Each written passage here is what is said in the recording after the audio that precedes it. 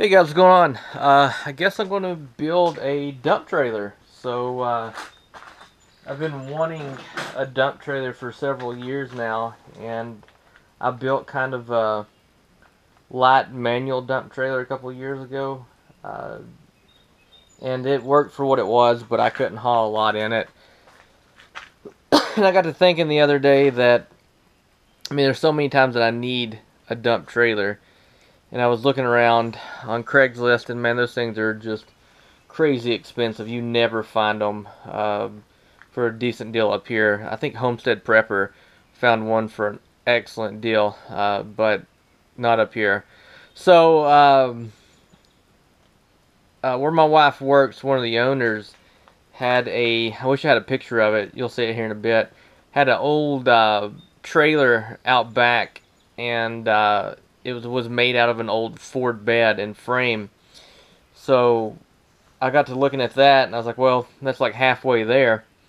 And I told her to send him a text, and he said, yeah, he'll sell it 75 bucks. So that was a steal. So we went and got it, and it's a 60s or 70s model, I don't know, bed. And, you know, for some reason, all of the bolts come out easily. I've never taken bed bolts out, and if you ever have either, you know that it doesn't come out easily. So all of them come out easy. We pulled the bed on it. Frame's in good shape. It's a 6 lug pattern. I don't know what heavy of an axle or what rear end it has in it. But now we're here, and what I'm doing is trying to see if I can explain this without having too much of a visual. This right here is going to mount down on the bottom side of the bed, and then I'm making hinges out of these big grade 8 bolts and taking this pipe like this to make the hinges out of it, and then I'm going to try to drill and tap and put Zerk fittings on that, and then I will weld these like that to there, weld the bolts. I'll weld this to those, and this will go on the frame, and then that will be the hinges. So I'm going to go ahead and cut 2 more of these out, try to get them tapped.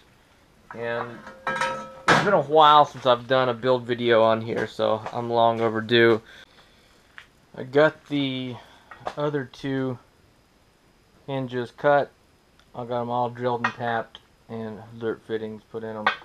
Now I have to kind of lay this out and make sure that everything is perfect, you know, as far as where all the bolts go, because if you have it off a little bit, it's just going to rip it out of the bed, because it's not, you're going to have more pushing on one side than the other. It's not going to equal out. So I'm going to lay this out, see if I can get it right.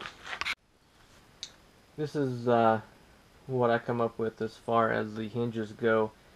Now, I'm no welder, and I'm definitely no stick welder, and most of this was stick welded because I want to learn how to stick weld, and my stick welder is a lot better than my MIG welder, and it penetrates a lot deeper, so I went with it. I initially went through and laid some beads down with the MIG, it's a flux core, and then I come back and stick welded everything.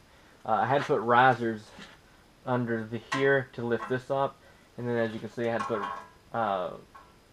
gaps, or not gaps, I had to put something between that to cause that to be a gap. I just cut grade 8 bolts and put in there and welded them on both sides. I probably could have got by with 2 of these hinges, but I put 4 in. Like I said, I'm not very confident in a lot of my welding, so overbuild it. And this right here mounts to the bed, that mounts to the frame. What I'm going to do is bolt this piece right here through the frame, and then I will weld all the corners up, and then right here I'll put probably 2 or 3 big grade 8 bolts through the bed, and then on the back side of the bed I'll put a 3/8 inch piece of metal and kind of sandwich it together. So I'm hoping that this will fit. My measurements are kind of, I know it'll fit this way. I'm just worried about stuff lining up, so we'll see. I forgot to bring my camera down, so I'm shooting this with my phone. I have the hinge system installed, as you can see, and it tilts good. I'm just gonna have to figure out about the hydraulics and do a bunch of welding on that that L bracket that you see there to hook it to the frame. I just have it bolted to the frame on each side, so I'm gonna go back and weld all that in and make it as stiff as I can. So it's a couple days later, and I've got the dump trailer to the house. So I'll give you a quick update. This is probably still part one. As you can see right through here, I put the piece of angle iron because the bed is scooted forward a couple inches and it was missing that. And then back here in the back, I've added the hinges. I put them in that I was building, and then I come around through here and added supports, and then I welded it all up, and I'm putting big 3/4 inch bolts through it. But for some reason I wasn't thinking when I did the plate for this side. I threw a piece of angle iron in here. I was thinking for some reason that was going to be at the top, but it's at the bottom. So what I'm going to do is I'm going to try to pull that piece of angle out and put it in the shop press and see if I can flatten it out. I got the plates cut. The bottom plate here is what's going to be mounted to the bottom of the bed, and in the center is where the hydraulic ram is going to be mounted. That's what's going to push up. The top piece right here is going to be mounted on the top side of the bed, and that's going to be kind of just to sandwich it together. So like I was saying, the big plate will go in here. The ram will probably mount kind of in the middle, and then what I'm thinking about doing is over here where the original bolt holes were, to put pins through there, so when it sets down it'll go through the angle iron that I put down here to kind of keep it from swaying back and forth. And then in the bed, I'll show you that my plans for that. I'm not sure if I want to go through this or not. I'm not sure if I want to implement this part or not. Okay, this is the part where I'm not real sure on.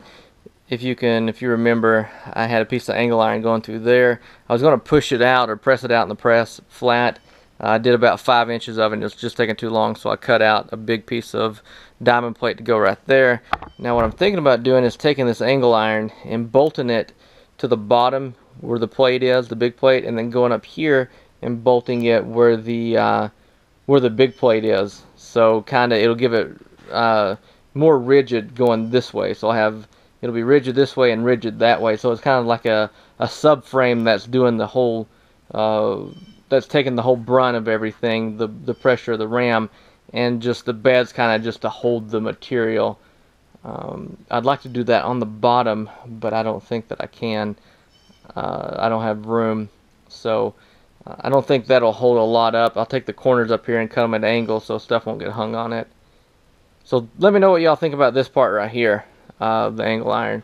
And part 2 will be coming up. I've ordered everything. I've ordered the ram and the pump. I got to mount the toolbox on the front and get some hoses and just weld up some brackets. As always, thanks for watching.